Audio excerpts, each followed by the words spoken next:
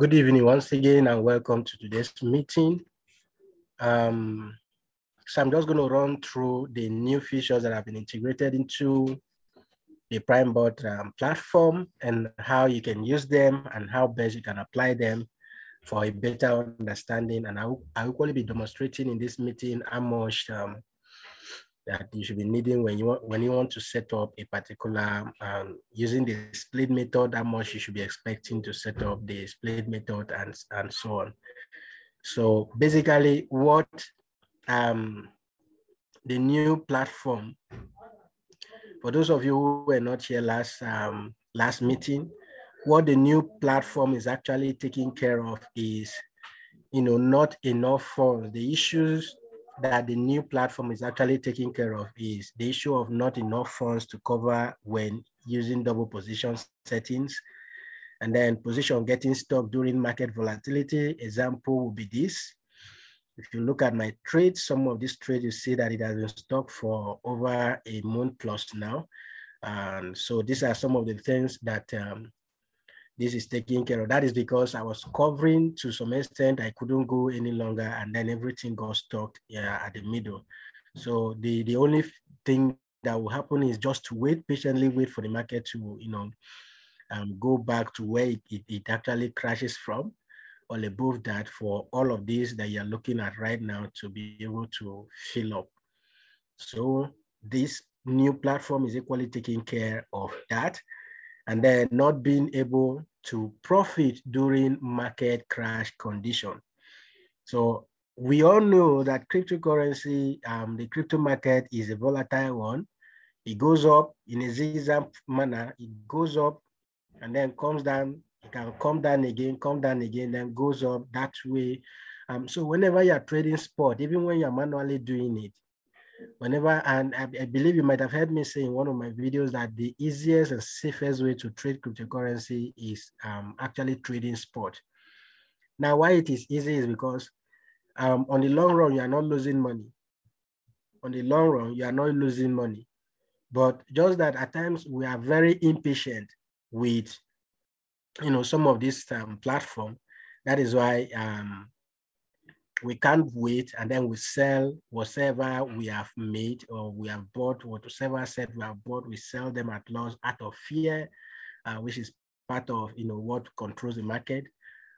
Fear, doubts, and uncertainties. Those are some of the things, the major things, or some of the major things that control the crypto market. So when this actually spring up, it makes a lot of persons sell in fear. Even those who claim that they are holding crypto, they will actually run into the market and sell their stuff and disappear, sell them at loss and disappear. But one thing is, patience is a key when it comes to trading crypto, most especially when you are trading spot. So this is what is happening right here. I have to be patient for this to actually go off for me to make profit. So the new system is actually taking care of this, some of these challenges. And what's the new system about? It is about the split matching strategy. This is what PrimeBot just integrated. And for all of the board, I believe you might have come across one or two boards that are, trading quantitative, that are going through this quantitative trading styles and the rest. But this is what makes PrimeBot stands out, this new feature that they just added. And what is this actually taking care of? Now, the system we have been used to is what you see here. This is a standard average down strategy, meaning that if you want to use 20 USDT as your first purchase price, and then you want to cover up to the 7th call, you will need 20 USDT. What this simply means is that every time the market drops by a certain percentage, you are instructing the bot to buy for you using the matching strategy to buy for you double the amount, the first price that he bought. So in this case, your first price there is $20. So when it drops to a certain level, like in this case, 3%, when the market drops by 3%, you are instructing the bot to buy double the first amount that he bought.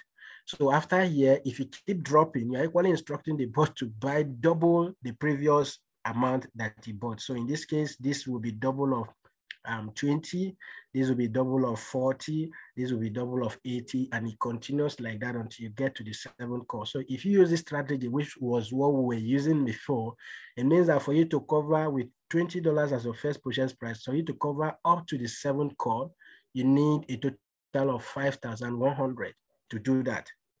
But the new strategy now take care of this, which you can just use half of this. And the beautiful thing about it is not just using half of this, but that for every split, it is treated separately as a separate trade. I'll be demonstrating that in a moment. So instead of using 5,100 this time around, you are using almost half of the money. So to cover up to the 7th call, you just need 2,100 to do that. So what the new split strategy actually helps us achieve is, each position in the split strategy is manually exclusive from each other, meaning that the bot will treat each position as a different trade altogether. The benefit is that the bot will individually sell out each position according to its own average price and take profit ratio. So in summary, what this new strategy is helping us do is that you are able to make profit during market crash, that it reduces capital required to cover up to a certain number of, coverage if you want to, a certain number of calls if you want to actually average down. And then it reduces the risk of trading in a volatile market, and it generates stable profit consistently. Now, the previous meeting we had the other day, some of us wanted to know how much it will cost us to actually trade with a little capital like $100. How much will you trade? And before I go into this, let me just show us what the split method looks like. So if I go ahead and open up, I think I have BTC on that split method.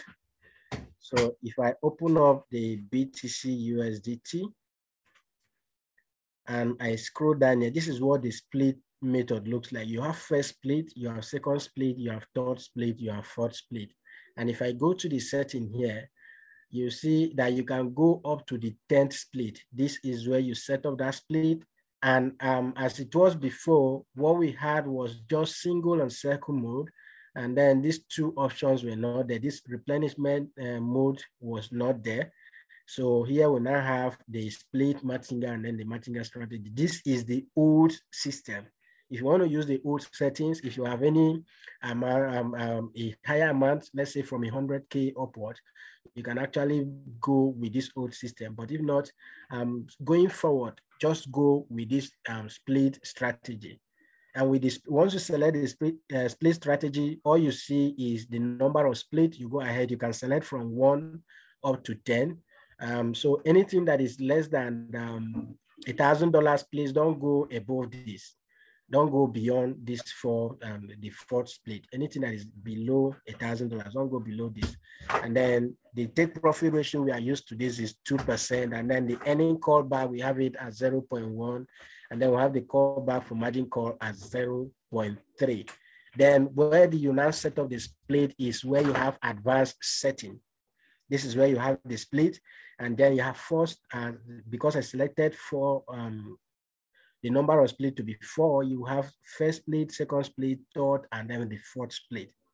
But before I go into the chart to let you know how much is required to cover up for first, second, and third split, this is what I want us to understand. Whenever you're setting up your split method, if you don't have anything above $1,000, please don't put on this new double position on. If you don't have anything above $1,000, don't put on this double position on. Now, if I go ahead, let me go back to the previous page. What I want you to pay attention to is this. This is the split. And then this is the number of calls that you have. Now for the first split, we have the first as 1, and then the second as 2, and then the third as 4. So when you look at the second split, it carries the same number. The third split carries the same number. The fourth carries the same number, 1, 2, and 4, 1, 2, and 4. What this simply means is that on the first split, you're asking the board, this becomes your first purchase amount. The first order here becomes your first purchase amount, which is the first call. And then the second cover becomes your first actually average down. Meaning that what you're instructing the board is whenever the price drops to, let's say 3%, it should buy twice what it bought before. And then when it drops further to the second cover, it should buy twice what it bought previously. So because we are using single mode and we are not putting on the double position on, it will just be 1, 2, 4, 1, 2, 4, 1, 2, 4. Even if you are covering up to the 7th or the 10th split, it will just be 1, 2, 4, 1, 2, 4, in as much as you don't check that double position on. So if I go back to the setting and put on that double position, let me just show you what the difference will look like. If I go ahead and put in this double position on and scroll here and update these settings. So what you will now see this time around is on the first split, we have 1, 2, 4. The second split is instead of 1, 2, 4, it is now 2, 4, 8. The third split is now 4, 8, 16. So what this is simply doing is instead of buying just 1, 1, 1 as it was before, it is now doubling what it bought in the first split. So the second split will double what you have in the first split, and then the third split will double what you have in the second split, and the fourth split will double what you have in the third split. So if you take it to the 10th split, it will keep doubling what the previous split was. This is what this is actually.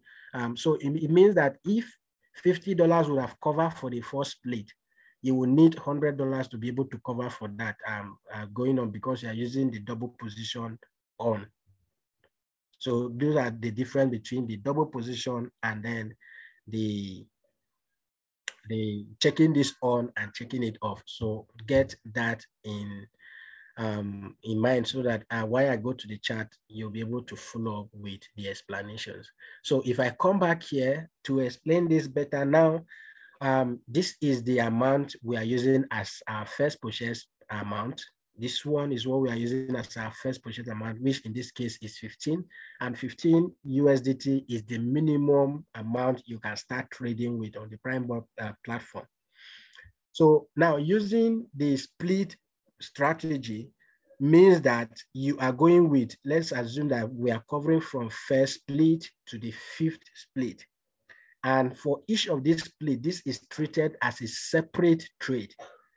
It is treated as a separate, each of these split you see here is treated as a separate trade. Meaning that if this second split is actually triggered and either Bitcoin or whatever coin you are trading is revolving around this split, if it goes up by 2%, because our take profit ratio is always 2%, take profit is always 2%.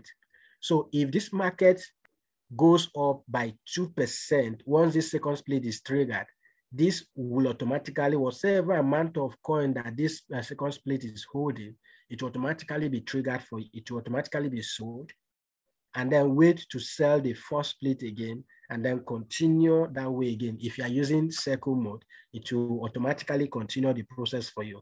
But if you are using single mode, once it covers for each of these splits and then sells, automatically the trades will end. So if you are starting with 15 USDT as a first purchase price, and then let's assume that the price of the coin you are trading is 100 USDT at the moment, and you have entered the market at 15 USDT. So what you are now instructing the board is that when the price drops by 3%, when it drops by 3%, now for the first split, you can only put a number between the second call and the third call. Second call and the third call. This first one here doesn't allow you to put any number. And the reason for that is, let me go back here again, is because that is your first purchase price.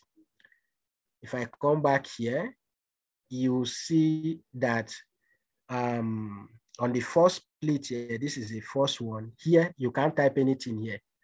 the first split here, you can't type anything here because this is your first purchase price. And the same thing applies to the second split. This becomes your first purchase price and it goes on like that and like that. So when the price drops by 3%, and you're instructing the bot 3% where when 100 USDT drops by 3%, it becomes 97. So that is when your first call will be triggered. The first call now will now be double of your 15 USDT. So here it will buy twice of this. And then your average price will then drop from 100 down to 95.7. You don't really need to follow up this because you may not really understand it, but you always see it on your trade where it tells you that the average, you have an average price, and you have here, this is your average price, and then you have your liquidation price. The average price, once it hits this price, your trade will start being in profit, meaning that you can liquidate the trade whenever you want. But for it to hit the 2%, it means that it needs to get to this liquidation price, and before automatically the bot will close the trade for you. So that is what that means. So here, when it drops by 3%, the first split here, which is the first call, will be triggered, meaning that it is 30 or twice the 15 USDT you are buying. So when it drops to the second call by 4%, this one will be triggered. So everything you have here will become a separate trade entirely. If the price goes up from here and it hits 2%, this will automatically be sold and you'll make profit of whatever the total amount here is. In this case, the total amount for the first split will be 105 USDT. So to cover for the first split alone, you need 100, using the 15 USDT as a first purchase price, you need 105 USDT. So if you want to cover to the second split, you need a total of 210 USDT for you to cover split 1, split 2. If you want to cover to this third split, you need a total of 420 to cover up to this third split. So this is what this simply means. And this is when you are not using double position on. Sorry, when you are using double position on. This column here is when you are using double position on. Let me just do it without the double position so that we'll be able to understand it. So if I change this is without double position. If I change this to 15 USDT, so it will just be the same for all for the split. This means that in the first one, you need 105. So instead of doubling as it is when you are using the double position, it will just add the second one to it. Because on the second split, it is buying, and I didn't change this, so this has to be 15 as well. So in all of it, in all of the split, you just need 105. So here will be 15, 15, 15, and it goes on like that. So here, you need 105 to cover for the first split. You need 105 to cover for the second split. You need 105 to cover for the third split. And even if it gets to the 10th split, it is just the same amount. If I change it from 15 to 20, it means that you need 140 here. The same thing, 140, 140 until it gets to the last one. If I change it to 30, whatever amount you have here, if this is your first purchase amount, it means that you need 210 to cover for the first split, 210 to cover for the second, the third, and the fourth, and it goes on like that and like that. This is when you are using without double position checked on. If you check the double position on, it means that it will be doubling. So if here is 210, here will be 420. Excuse me. And then it goes on. So it will just be doubling every position, every split until it gets to the last split, depending on the number of split you are using. That is when you are checking the double position on. So this should give us an idea of what we should be working with. It means that if you only have 100 USDT and you want to go with 15 USDT as your first purchase price, then you can only come in here to the trade and go to setting And instead of when you see the quantity here, where you see the number of split, instead of choosing 4, you just go with 1 and then you save. So you just go with 1 split and you save. And if I scroll down here, you'll see that it says advanced setting 1 split, which is 1, 2, 3, meaning that if I'm using 15 USDT, I only need to cover from 1, 2, 3, and this will give me a total of 105 USDT. So this is basically what I needed us to understand so that we'll be able to know how to set up our trade. If you have 200, then you can come in here to the trade and set the split to 2. And it goes on like that and like that. But if I change this to 20, it means that your 100 may not even cover. What you need is 140 USDT to be able to cover for the first split, and it goes on like that and like that. And then when you're having this little amount of money, please don't go with don't go with the circle mode. Change your trade to single mode so that you can manually be controlling the trade. Whenever it sells the first one in profit, you come back, set up the trade again. That is the only solution to this. All right, any question based on what I just explained now? Do you have questions? Do you have things to contribute to what I've said? Like for example, I think I'll understand it better as we go. Although I've registered, so I haven't really understood it completely. But I pray so. Now the question I had in mind was so you were saying something like below 1,000, and the lowest money to start with is 15, right? Now, is it possible for you to make a bad trade and it sees that money? Let's assume it starts with something like maybe $700 or something. No, with this new strategy, it can't seize your money. Now, when I say the minimum you can start with is $15, yes, you can trade with $15, but right now, the way the market is, the only way 15 USDT can be profitable for you is when we are in a bullish market. Oh, okay. Because it means that you just enter the market and the market continues to soar up. That way, you would have sold and made profit. But the reason for all of these settings that you are seeing here that are so complicated and so confusing, the reason for all of these settings, it is because the market does not go in one direction. Okay. And that is why we will now come here and say, okay, the call percentage, here where they have the call percentage, you are saying, okay, I want to enter this price, the price of this coin is 100 USDT. This is where I want to enter the price. And then I'm saying I want to make profit when it decreases by 2%, meaning that 2%, that will now be 102 USDT, right? Yeah. That is when I want to make profit. If it increases by 102, what if it doesn't increase by 102? That is when all of this other percentage now comes in. So you're now instructing the bot that if the price drops by 3%, for instance, you want your first call to be triggered, and that first call will be buying twice the first price.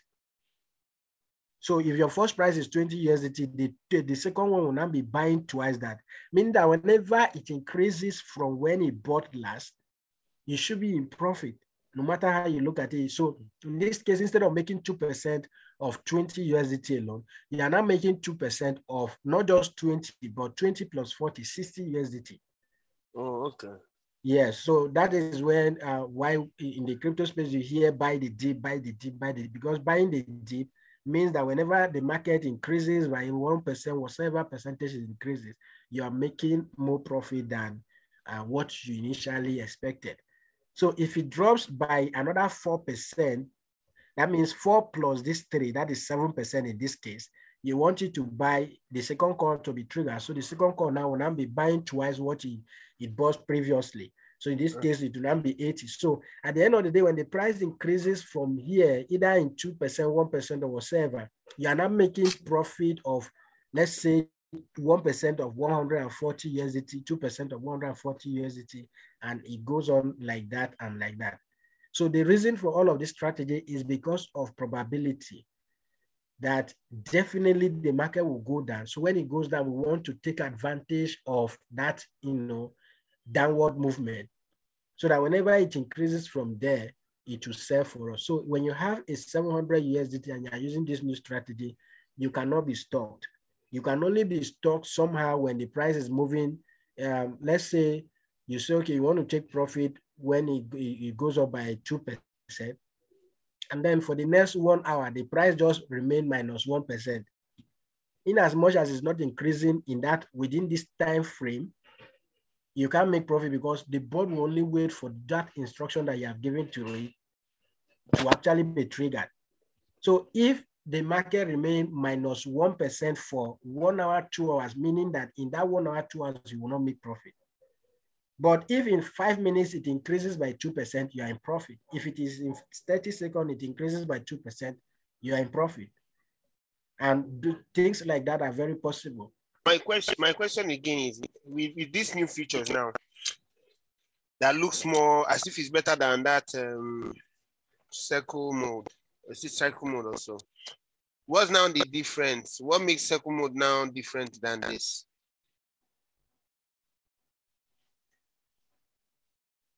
Now, when you come to the bot, there are two options that you can actually. So when you come to the board, there are two options with any trade you are setting up. Cycle mode means that when the bot sells the first time, you want it to repeat the process again, buy again. When it sells the second time, you want it to repeat the process. So in as much as it is in cycle mode, it will continue to rinse and repeat that process for you. So why the cycle mode is actually good is, if you are looking at this chart right here, if this loads up actually, sorry, my network is a bit down. Now, if you look at this is on the daily chart, the daily time frame or so. If in a day, this market moves from here, it goes up this way, goes up this way, goes up, you wouldn't have been here. Most especially those of us who have a full-time job that we are doing. You can't be here to monitor that. Let me even go to the 5 minutes time frame so that you understand it better. Now, this is within 5 minutes, meaning that this is 5, 10, 15, 20, 25, 30, 35, 40, 45, 50. Maybe in the next 50 minutes or 1 hour, this market moves from here, and then it continues to go up and up and up and up. So if I measure this now, you may notice that from here to here would have been 100% or 220% or whatever it is. This is what the board would have made for you in profit within this time that you are looking at from here to here. You would have made this in profit for you. That is what the circle mode would have done for you. If you are not using the circle mode and it sells once, maybe it sold somewhere around here and you were not there to set up another trade, meaning that all of this upward movement here, you were actually losing. You understand? So the circle mode is just sell this once and stop. But the single mode is just sell this once and stop. The circle mode continue to sell and sell and sell and sell, and it goes on like that and like that and like that. Do you understand? Yes, I know.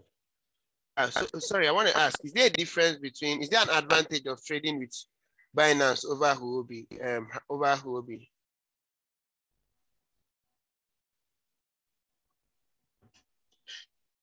Whether there is advantage? Yeah, a disadvantage. Both of them are all, you see, TradingView, when you're analyzing your market, this works, whatever chart you see here, it works for all of the exchange. Now, the difference between Binance and Huobi is in the charges, the user interface. Let me start from that. What you are seeing here, the way it is displayed here, it is slightly different from what Huobi may have. The charges, the fee that it charges for each of the trade you carry out, what Binance charges is different from what Huobi charges. And when it comes to verifying your account, the process of verifying your account with Binance is different from the way Huobi will verify your account and the rest. And then customer support. So in terms of trading, they are all the same trading platform, the same exchange. So there are coins you will trade on Binance that you may not see in Huobi. And there are coins you will trade on Huobi that you cannot see on Binance. So these are some of the things you should be looking at. There are tons of tokens or coins you will trade on Binance that you cannot see on Huobi, and then there are a lot you can see on Huobi that you cannot see on Binance. For instance, if you send out a signal to trade cake, you cannot trade cake on Huobi. To trade BNB, you cannot trade BNB on Huobi, and it goes on and on and on. So there are a lot of differences when it comes to the way they charge and the number of tokens you can trade, and a lot of some things like that, but they are all both trading platform actually. All right, thank you.